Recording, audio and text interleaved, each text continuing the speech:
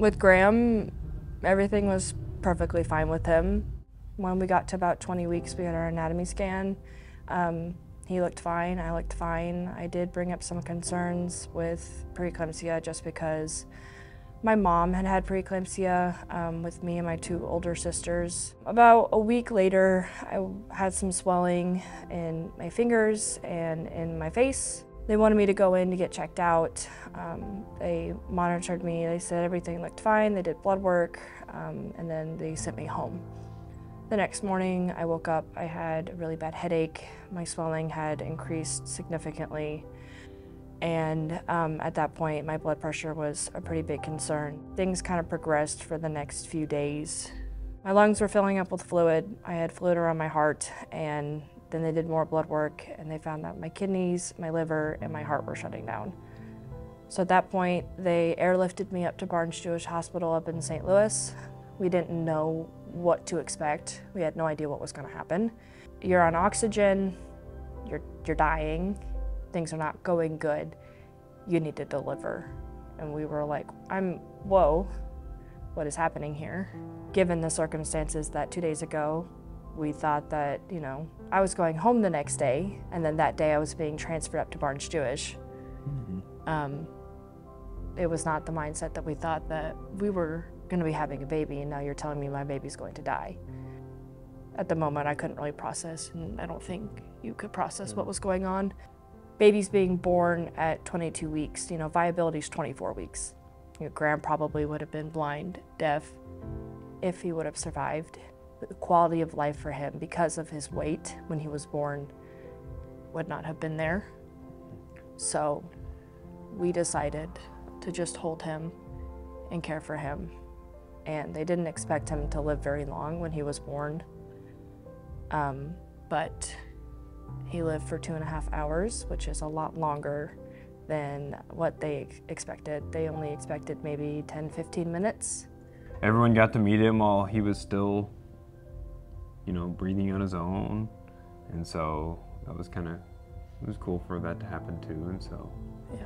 I didn't know On Angel's Wings was a thing at that point, but the nurses did take pictures of Graham for us.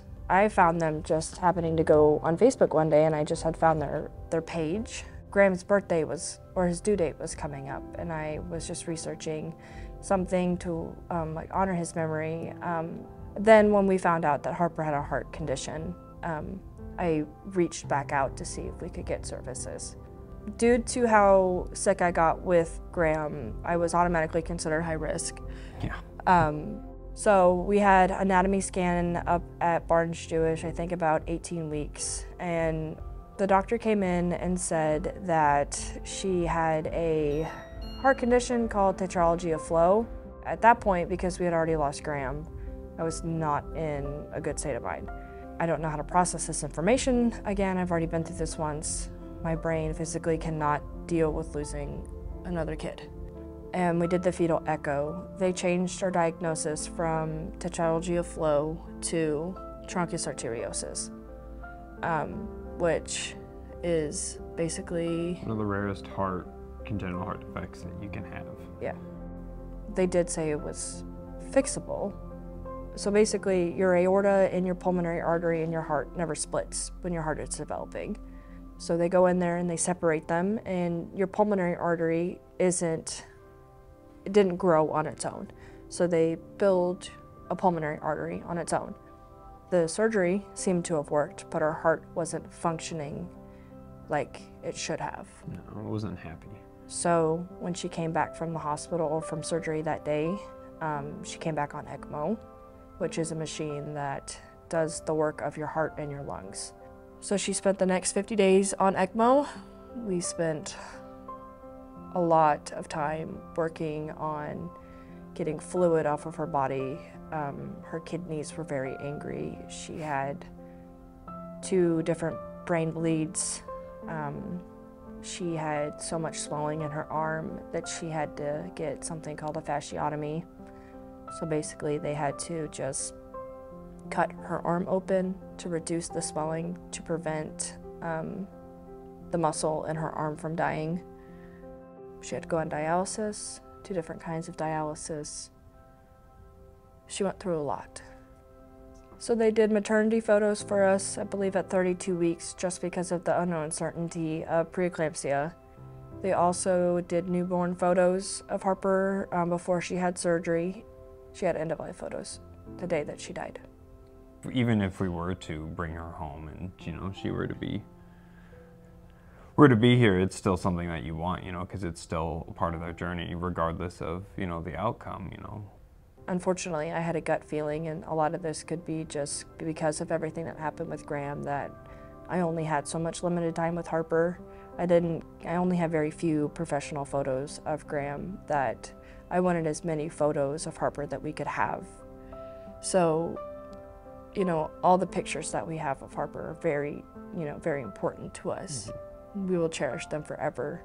You know, they were her funeral photos. They, you know, are the very few things that we get to cherish forever. You know, when Connie opened up her gym and she offered her, you know, class on Tuesdays for recipients, that helps because, you know, you can put your anger towards something. It's more than just the photos. There's the events that you can do, the people that are there to help support you, the other moms that have lost their babies that are there, the other dads that are there too. Everybody is there to hold your hand and help support you in the process of everything. We're not alone. No. Our kids are everything to us, and most people get to, you know, take them to the park and take them, you know, go do things, and I get to pull out my phone and I get to show them pictures of my kids instead of taking them and, you know, presenting them. The photos are everything because it's all I have. So the fact that On Angel's Wings gave me these photos is everything because it's all we have.